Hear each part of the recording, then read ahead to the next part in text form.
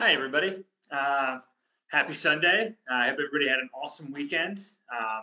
I'm really excited to hang out with everybody tonight. My name is Lee Hartman. I am the winemaker at Bluestone Vineyard, and tonight we are going to be drinking through some of the Chardonnays that we make at Bluestone. So everything that we're going to taste today is made from 100% Chardonnay. It will all be coming from grapes that are grown on our property and everything that my team and I have put together over the last several years. The oldest being 2017, and the other two are from 2018. 2019 will be released pretty soon, and very excited to be looking forward to those. If you're jumping on the live stream, please feel free to comment. Let me know that you're on here. And if you have any questions throughout the tasting, please do let me know. I spend most of my days by myself in a room full of barrels and tanks and listening to podcasts and music. So if I'm going too fast or if I'm taking too long on anything, please do let me know. So thanks for joining. So we have 4 acres of Chardonnay, which is our largest planting to date so far. Hey, Matt, thanks for joining. Thanks for saying hey. Let me know that you're here.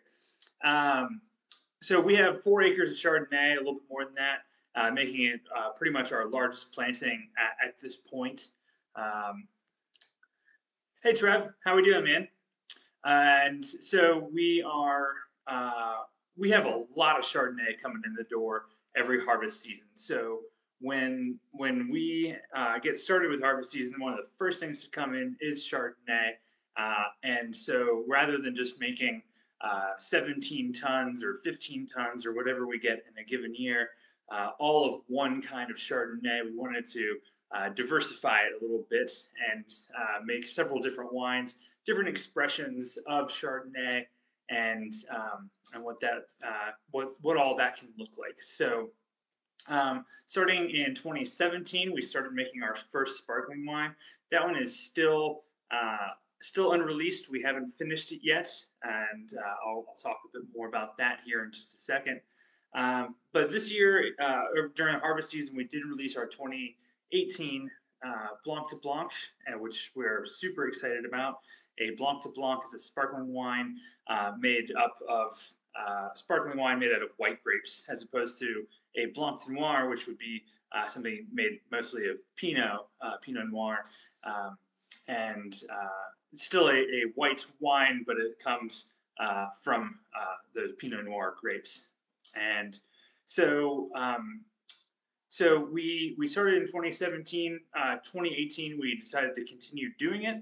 What we do is we end up harvesting our grapes 1 to 2 weeks earlier than the rest of our still Chardonnay grapes. So when we harvest early, we are going to bring in the fruit before it has as much sugar. So by having less sugar, that means we're going to have less potential alcohol, which is what we're looking for in a Chardonnay. We're also going to have a good bit more acidity, and that's really important to make sure that your sparkling is good and fresh, something that you're going to want to put together with food or to start an evening. You're not going to want anything that's overly ripe and heavy. So we ferment it all dry, all the way, get all the sugar out, and then we bottle it with some yeast and some sugar, 24 grams per liter to be exact. And then that's when the real fun starts. So before this warms up too much, I wanted to show you how to open a bottle of sparkling wine. First, you open up the foil, which is easily done. Then you'll take off the wire hood. This hood hooks under this little ridge in the bottle, and so what that does is it keeps the cork from coming out. So there's a lot of weight being held on this wire hood. You'll take that off. Keep your thumb over the cork, particularly if you have any inclination that it's been jostled or anything like that. You don't want the CO2 that is in the bottle to push it out too much. It's going to do that on its own. Then you twist it almost like you do a screw cap. You're not trying to move it up. Your cork is going to do that on its own. But by twisting it, you're just getting that thing moving a little bit. Here it goes. And voila. So, how do they get all those bubbles in there? So, as I was saying before I opened the bottle, we add 24 grams of sugar per liter to the finished still wine that we've already fermented. It's lower in alcohol because we had less sugar to start with. It is clarified, it's filtered, we finish it just like we would most normal white wines. We add that sugar, we add some yeast back to it, and then you have this kind of cloudy looking wine that we put in a bottle, and then we seal this bottle itself with basically a beer cap, and that'll sit right here on the top of the bottle, keeping all the contents in the bottle, not going to let anything push it out like you might find with a cork. So those 24 grams of sugar will turn into about 1.5% alcohol and a little bit more than 1/2 of a gram so it'll turn into 1.5% alcohol, and then the rest will all turn into carbon dioxide. And with a beer cap, it traps all of it in there. About a year to a year and a half later, we open that bottle up. That CO2 pushes out the dead yeast, and oh, hey Pam, nice to see you. And the CO2 will push out the yeast. We top the bottle back up a little bit with that bit of wine that we lost, and then we put in a mushroom cork and that wire hood, and then we're done. So that's why champagne and sparkling wine often cost a lot more than a still wine, where you would be finished with your wine after 10 months making a normal Chardonnay. You're only getting started with a sparkling wine. You've got a whole nother fermentation and a whole nother bottling to do. So now that we have sparkling Chardonnay, or our Blanc de Blanc, there we go. What kind of glass should we pour it into? So I have a couple of options tonight. The first one is kind of the old-timey coupe. It looks like this. So the reason that people would drink out of these kind of glasses is that it has a very wide mouth, it's very thin, and so it really lets a lot of bubbles kind of tickle your nose. It's a great way to let your whole face, in a way, experience the wine, but your wine's going to go flat real fast. So that's why these aren't necessarily the best. These are really great glasses if you're making breakfast cocktails, or if you're having a roaring 20s party and everybody's dressed up like gangsters and flappers. These are great for that, but for sparkling wine, not necessarily ideal. The other option we don't even have in this house, but they are flutes, and I think most of us have seen them. They are super skinny, really tall, and they make a lot of sense when it comes to preserving that freshness of the wine. They are the opposite of a coupe. So a flute will maintain all those bubbles. It's not open, but because of that, you're not able to really experience the wine as well. It will keep your wine fresh, but that doesn't mean that you're going to be able to get a good nose. You're not going to smell the aromas. You're not going to get as good of an overall experience as you would with other glasses. The ones that we use for good sparkling wine in this house is kind of a hybrid. This is a tulip glass. You can kind of see that it's still tall, just like a flute, but it is a little bit more opened up, so you're able to smell it. You're able to swirl it. If you are not a total dork about wine and you don't have specific glasses for every different kind of wine. We also, in this house, use what we call our everyday glasses. These are also made by Riedel. This is a white wine glass. There is nothing wrong with drinking your sparkling wine out of these. We do it frequently when we don't feel like using the really delicate glass, or if we're making breakfast cocktails. So, so what else can I say about the production of sparkling wine? We, like all of our Chardonnays, we bring the fruit in the door, we chill it overnight, and then we load it into the press whole cluster, so we don't crush into stem at all. And by doing that, um, we are able to keep kind of the purest juice possible. If you crush into stem, you end up with a bin full of juice and skins and seeds and little bits of stem that got ripped up. And then you end up kind of making a Chardonnay soup or a tea.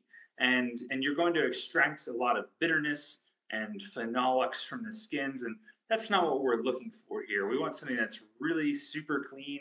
And so when we load it into the press and it starts squeezing those berries, that juice will drop out of the cluster and fall to the pan before it has any chance to soak on the skins.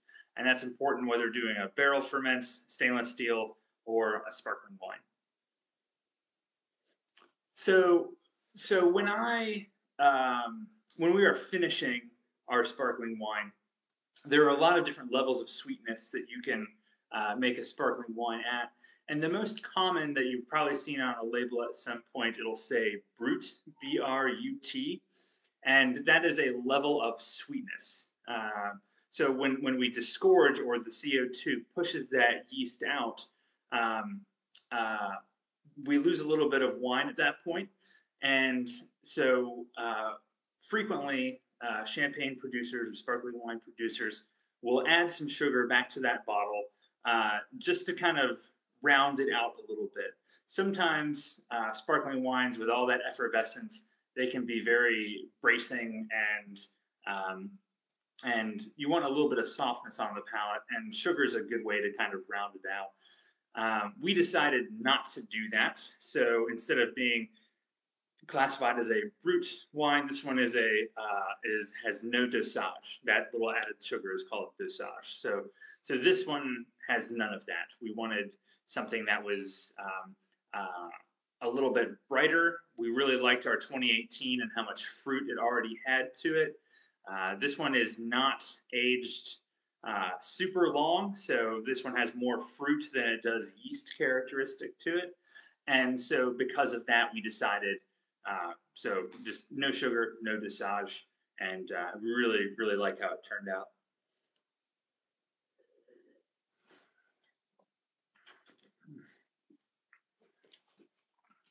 Awesome. We have really enjoyed not only being able to offer a sparkling wine, but we've really enjoyed just making it and studying it.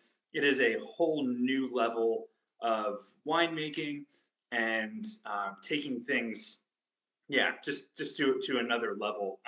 And it's really cool getting to know other people in the industry who have been doing this for a while, other people who are now just trying for the first time, whether it's a pet nat, which is a petulant naturel, where you take the fermenting juice the first time around and you bottle it before it's even done fermenting the first time, making method champenois like we have here, which is the traditional way it's done in Champagne.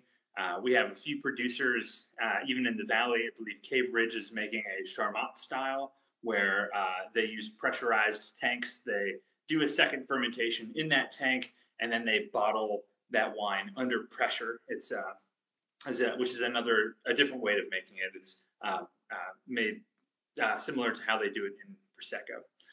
So yeah, it's a whole thing that we've been studying, and I'm really excited to continue studying as well. So the next wine that we have here comes from the same vintage. It was fermented in the tank just next to the one that we just had the sparkling Blanc de Blanc. This is just our stainless steel. I'm used to these cameras being like a mirror, but they make it difficult, make it realistic. So the stainless steel, just as the name implies, we load up a tank full of juice. We chill it. We let all the sediment before fermentation settle to the bottom. You ever have a bottle of simply orange juice where you open the fridge and everything is kind of settled to the bottom? We do the same thing, but we do it 500 gallons at a time. We take that good clean stuff off the top. We move it to another tank. We get rid of all the gunk on the bottom. Let the juice warm up, and then once it gets to about 60 degrees in the upper 50s, we add yeast and we let fermentation take its course. So one of the things I love about doing that is just how clean and bright your wine can turn out, and just how, in a way, how naked your wine is. There's nothing to cover it up. There's nothing to change about it. It's just very clean, just very unadulterated.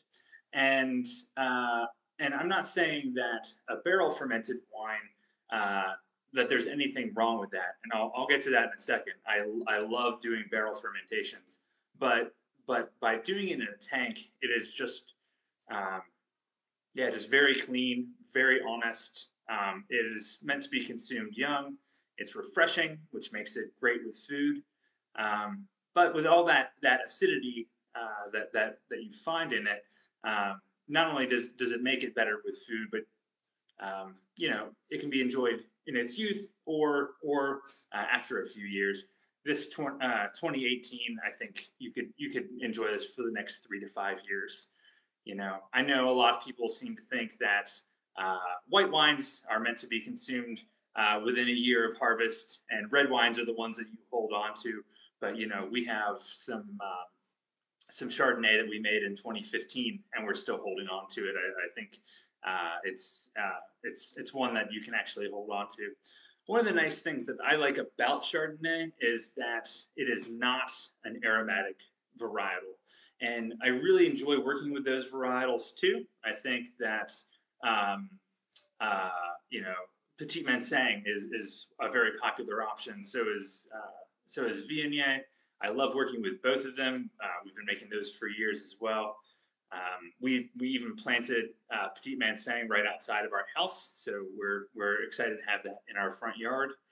But whether it's either of those two, Traminets, with a more neutral grape like Chardonnay or even a Vidal Blanc, you're able to see the hand of the winemaker, and you're able to get to understand the site where everything comes from a little bit better. There's less aromatics to hide behind. And so because of that, I think that it makes it much more nuanced and interesting. So we opened up this stainless steel Chardonnay earlier today to have with lunch. So don't even need to open that one. So for this one, I'm just going to go ahead and use our everyday Riedel white wine glass. If you would like to upgrade your stems and don't want to blow the budget, we do sell our everyday Riedels in the tasting room. I think they're $7 or $8 a piece in there. We have both red and white, so they kind of cover the spectrum. Everything that I'm going to be tasting tonight, you could definitely enjoy in a Riedel white wine glass.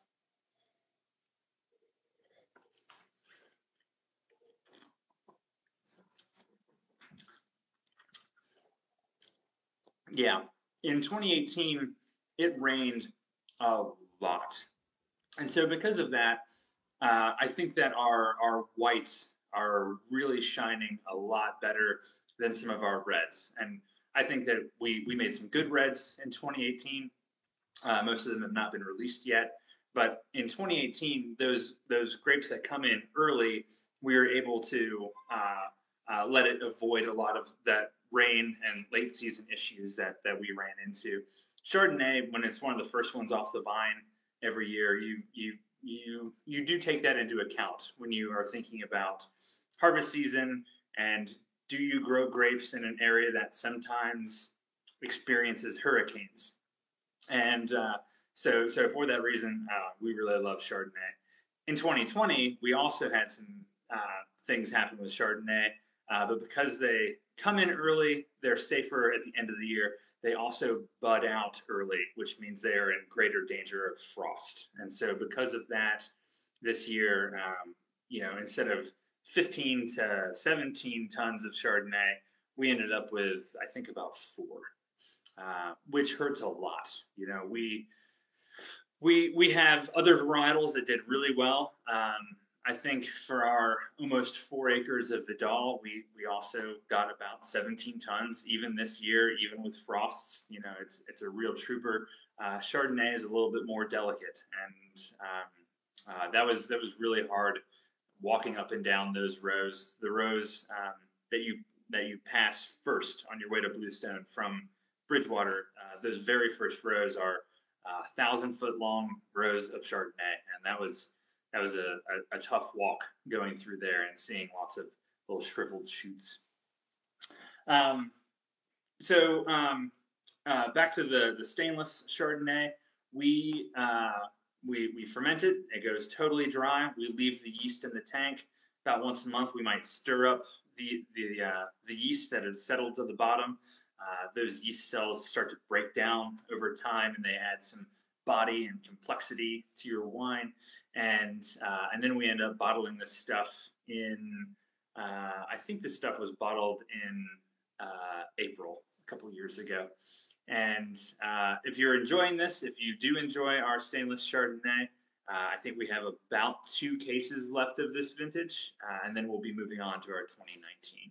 So it's always one of those things. Whenever I know that we're getting close to the end of a vintage, I always need to grab a few bottles. So I always want to make sure that people know that as well. So I'm going to grab a few of those bottles tomorrow. But if you wanted any of them, we only have a couple left. So our very last bottle that I'm going to share with you guys tonight is our barrel fermented 2017. And I also wanted to just take a second for everybody who is still on there and show you how to open a bottle of wine if you don't actually know. So this is called a waiter's key, and it is the easiest and most simple way to open a bottle of wine. Every Christmas, I have people ask, I found this really cool new way of opening a bottle of wine, these rabbit ears or this electric thing or whatever, and I want to get it for my spouse or my friend who really loves wine. And I always just tell them, if your friend really loves wine, you should just get them wine. If they have one of these, they're not going to improve upon it. So rather than putting the corkscrew into the bottle and twisting like this, it's a lot easier if you just get it started, as I was just doing. You'll get about 1, maybe 1.5 rotations in. And then, rather than twisting your hand over and over this handle, just grab the handle and then don't let go. And then you can open your hand and close your hand around the bottle.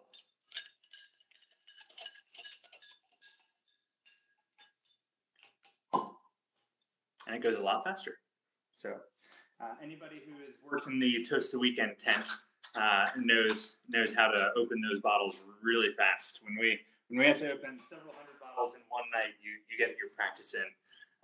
And then just in time for us to take our best-selling wines at Toast the Weekend, our Moscato and Crooked Weedy and Bow, and now we've got screw caps on them, so that makes it a lot easier. But some of these wines, we're still going to use corks, so it's still important to know how to do that.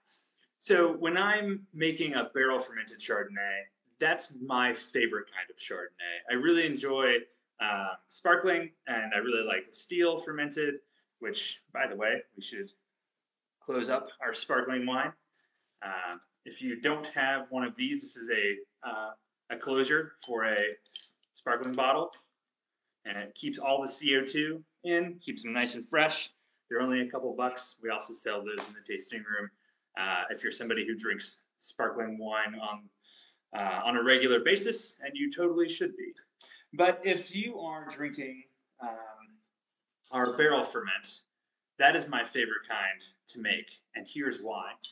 Rather than just having one big monolithic tank where if I make an acid adjustment to it or I want to use this kind of yeast, I have to do it to the entire batch. Whereas if I'm working with, a dozen or 2 dozen barrels, that's a dozen or 2 dozen different batches I can not only run experiments on, but I can use to add complexity to the final wine. So I might have a dozen different barrels and have one of them be brand new, and the rest of them older, or maybe some of them are 2 years old or 3 years old, and they're all different ages. Maybe some of them ferment at 59 degrees, some of them ferment a little bit warmer, upward of 70 degrees. Maybe I use different yeasts. Maybe some come from different blocks, so there's different ripeness levels. And by doing that, I'm able to not only spend every single year running lots of experiments and saying, let's try this yeast here. I really enjoyed this style. Let's do that on these 5 barrels. But I can say, this barrel tastes great. Next year, let's do half of them like that. Or I can taste through them and say, I like this barrel, but it doesn't work with the profile that we're trying to make. So don't do that one again. And then you blend all these barrels together, and it makes your wine that much more interesting and complex. So it's even though we grew all the fruit and it's all Chardonnay and it's all from the same year, it's kind of a blend in a way. Even though it says Chardonnay instead of white blend, it kind of is. So this is from 2017. And I'm going to use a different Riedel glass again. This is their Montrachet glass. This is not Montrachet. You're going to spend $23 on it instead of $93 on it. But it does have a nice open top, so you can really get a good nose on it. You can have a nice wide swirl with it. I do love those glasses.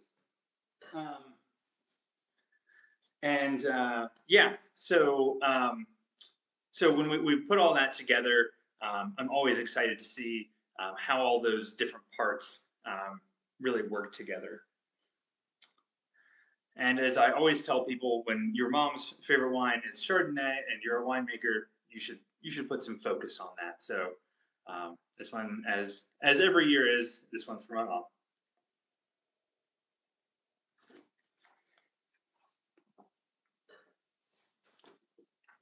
It's really common with Chardonnay to put some of it or all of it through a malolactic fermentation. A malolactic fermentation is when you take malic acid, which is found in all grapes, and this generally happens after alcoholic fermentation, where the sugar is turned into alcohol and carbon dioxide.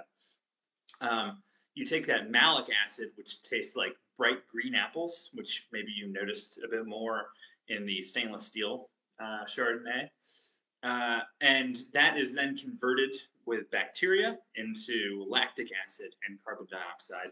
And as it sounds, lactic acid will be softer, a little bit creamier. It's not, it's still an acid, but it's less of a strong acid, so it's kind of less acidic. And so because of that, you end up with this kind of softer, creamier style wine. We let, as I was saying, to build complexity, we let some of our barrels go through MLF, as it's called, malolactic fermentation, and some of them we do not. So we arrest it and we keep some of that fresh malic acid in there. So because of that, this one is soft. It's kind of that kind of broad palate feel of a marshmallow, but at the same time has that spine that you would want in a wine, so that got some acid backbone to it. You know, I think that making Chardonnay, making all wine, takes a lot of focus on balance. But I think that Chardonnay in particular is a real exercise in that, and so that's always fun to try to get that seesaw to sit just right. So, um, any questions from anybody? Do feel free to just write it in the chat box. Let me know if you have any questions about our Chardonnay, how we grow it, how we make it. We use several different clones in the field. So we have clone 37, which is a clone from Champagne.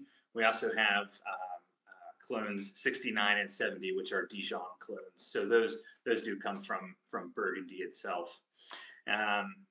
Yeah, always one of the first things out the gate, always one of the first things in the door during harvest. One of my favorite things to work with. So it's been super awesome hanging out and talking with you guys. Thanks so much for drinking my wine. And if there's anything else that you'd like us down the road to do a tasting of from down here in my cellar, I'm happy to do that. So until next time, thanks so much, guys. Happy 2021. I think people are still saying it, but it still rings true. So I hope everybody has a great start to their year, and we'll see you guys again soon. Thanks a bunch.